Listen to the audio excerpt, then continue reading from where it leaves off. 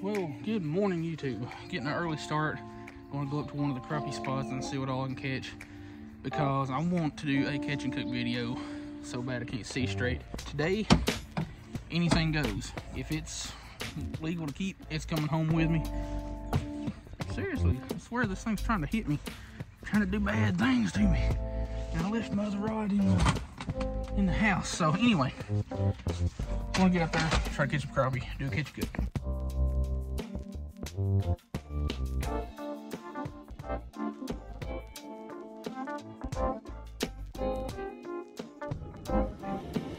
What I'm tying here is a loop knot, and I've never been able to tie a decent loop knot to save my life, but once I figured out how to get the knot down, or the loop about as big as I want it, it's about the only knot that I ever tie anymore. Because I used to tie improved clinch or just a plain clinch knot more often than not. Take our tag in and throw it in our bag instead of throwing it out. But I've got a buffet to throw at them today. I've got goat minnows, I've got crappie magnets, trout magnets, I've got hard baits, mule fishing baits, Bobby Garlands, you name it. I'm going to find out what these crappie want at some point today. I've got pretty much all day to fish, so we're going to try to make something happen.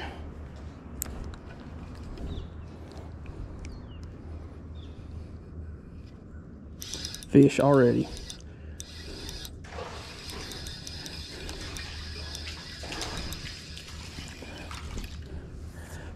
What we came up here for just ain't big enough. Pretty black crappie.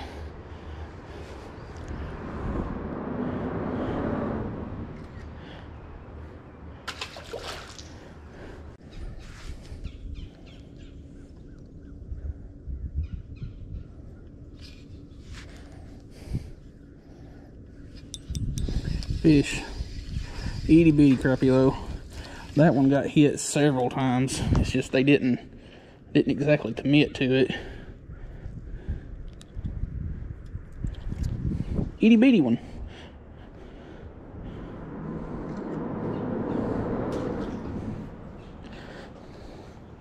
Now, this water has come down significantly more since the last time I was up here, which was 4 or 5 days ago, I guess. Like, it was up to just the bottom of this bigger rock right here, but it has gone down quite a bit more. And when I got up here, or when I was coming across the bridge, there's 4 deer standing at the end of this little point down here, which is not surprising. But we're going to start out, if I can catch it here, we're going to start out throwing a little 1/16 ice minnow hair jig by 6 cents.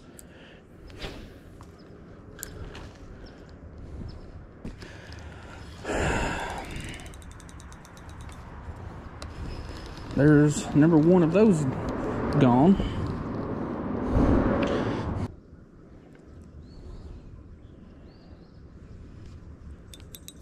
That's a decent one.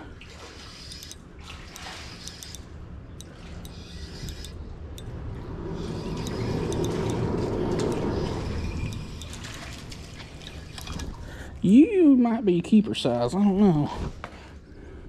My one tackle tray over here has a measuring thing on it. We'll see real quick.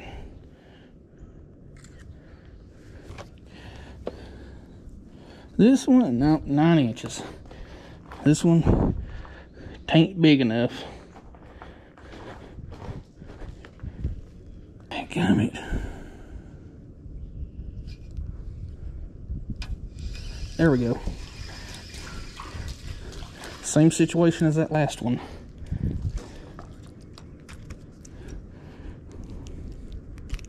That one got bit several times, but it didn't really commit to it. And hey, we got a visitor up here. stepping out like it's those deer have crossed that point to this other side here. If they come out, I'll try to get some footage.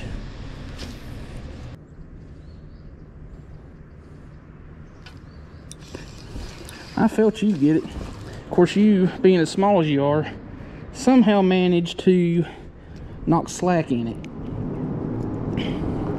Slab donkey.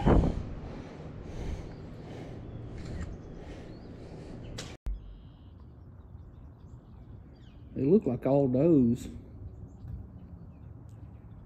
They definitely look real healthy. They got real good thick bodies on them.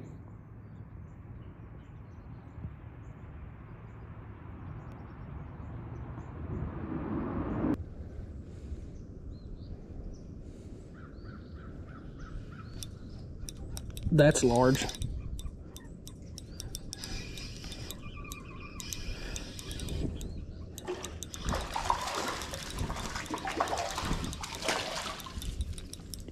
That is 100% big enough to keep. Box right here goes to 9. Oh yeah, that's 10.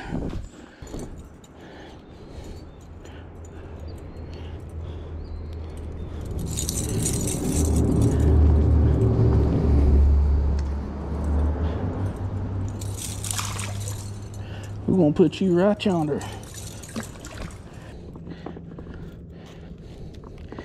Yeah, that'll be good enough. That crappie ain't gonna take it nowhere. We switched up to a 1/32 ounce pink sickle head by Big T, whatever. Drinko fishing, something like that, I don't remember. And a little shad pattern crappie magnet. And I cut one leg off of it so that it would get a little bit more action.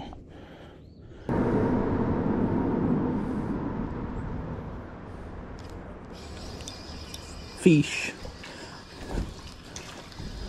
You're too small. As old Slab King Chattown would say, you the right paint job, just wrong size.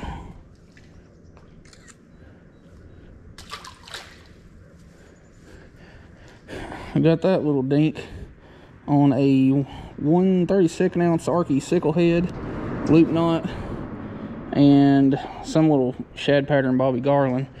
Like, I ain't lying. I got a whole buffet for him today.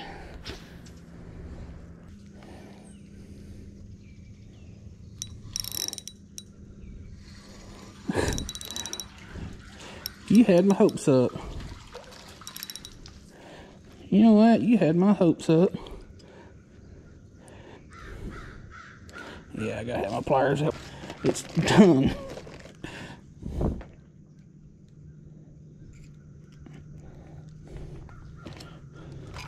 Yeah, it's bleeding just a little bit, but it wasn't in the gills, it was just in its tongue, so it'll be alright.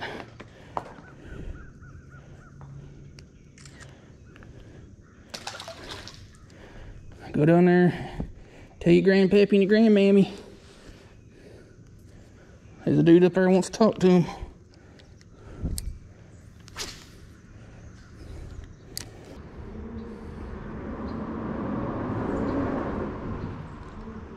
There's a fish. Honestly thought I was hung up on that one bit.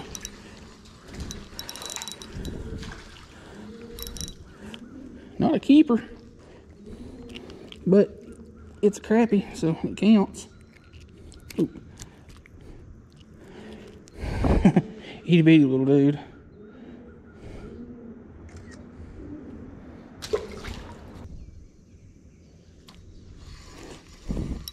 What are you?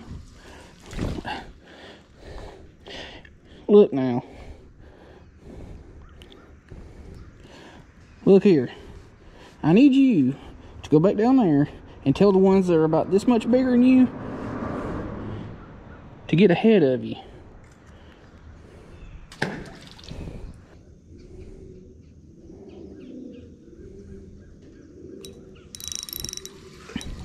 I just thought I was stuck or was getting dragged across something, but only thing this thing got was drug across your lip. That one has a little bit of black nose in it. Like, it don't have the stripe down its neck or down its head, but it's got it right there on its little chinny chin.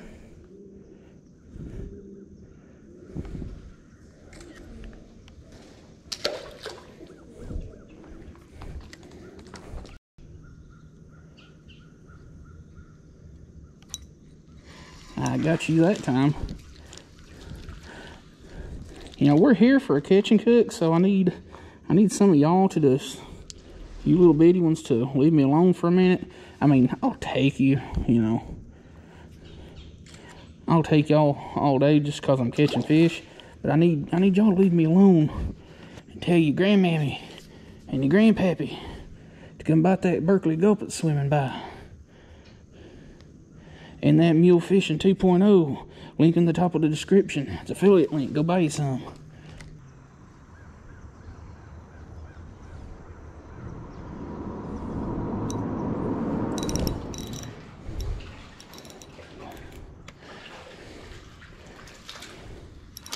Begging.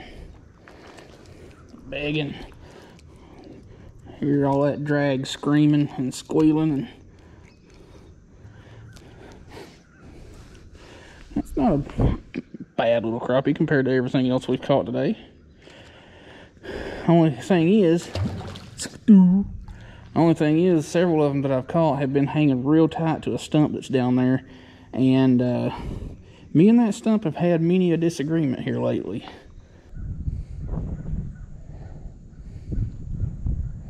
Hey, we caught a fish. It's only been about 45 minutes since the last one.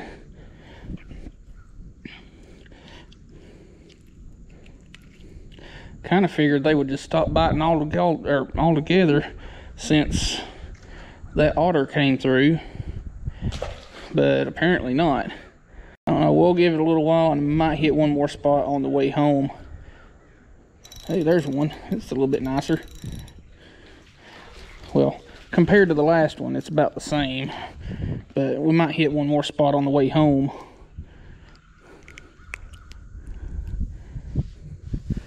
No, they're in here. It's just not the size we're looking for.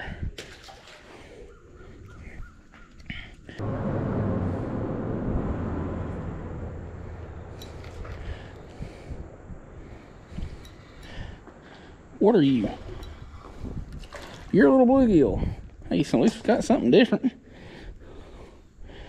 If you were a little bit bigger, I'd put you on a stringer. Actually, if you were about a lot bigger, because I don't bother with bluegill unless they're just obscenely large.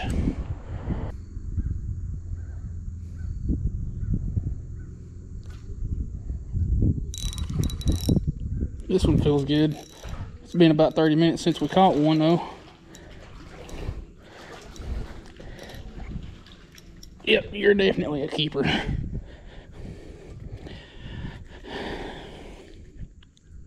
And it feels good to catch a good size one.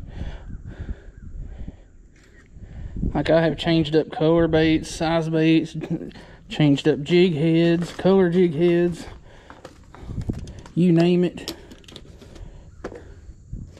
and nothing. 10. You going on the stringer. And hopefully that otter from earlier didn't sneak up and get my other one off here. No, it's still there.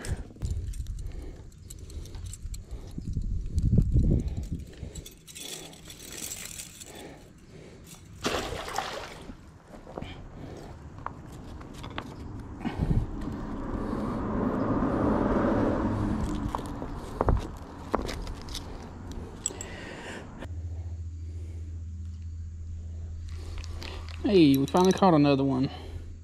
What are you?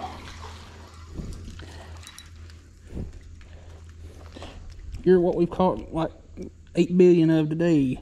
Crappie that are too small.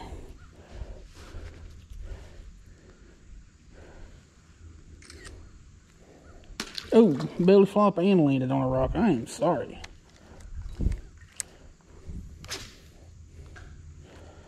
Alright, we're back. I didn't bother setting up my big burner thing, so I've got the little one over there, little hot plate looking deal. So instead of using the whisker seeker that I've used a bunch of times in the catch and cooks, I'm going to take these little fillets that I've been marinating since I left the creek up there and put some Slap You Mama seasoning, breading, whatever on there, and see how that goes. Alright, I haven't ever actually used this, so oh yeah, she going.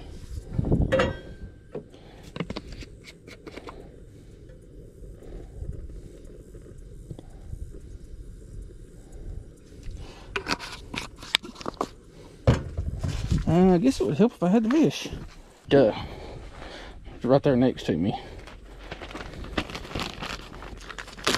But yeah, this has just been marinating in some Cholula Chipotle. Is this open? Yes, but it's all caked up. I'm gonna use that Cajun seasoning. I think I've only used this once or twice.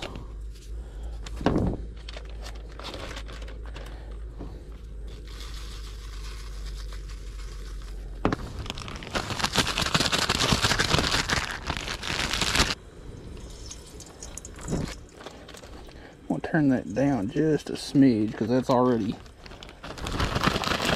good and warm, or good and hot like I need it.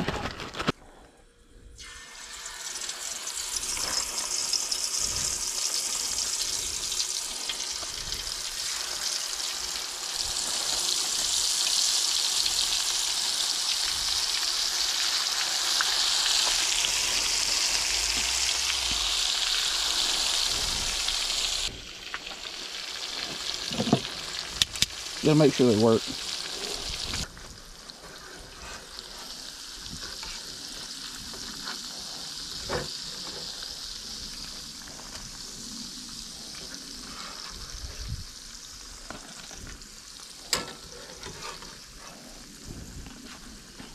I should have put a piece of paper towel down there to soak some of that up. Could have done better. I didn't. What I should have done is take the fillets out of that marinade and put them in a separate bag with the breading, but I didn't. Alright, I tried one little piece just for the heck of it, but let's get a official one. Actually get one that's a little bit crispier.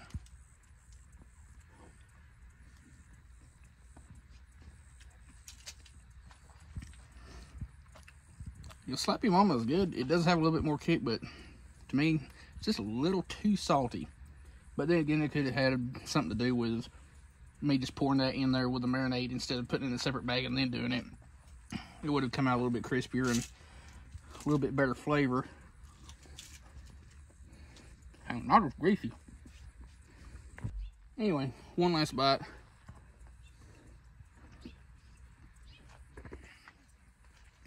It's good, it's a little bit too salty for my liking.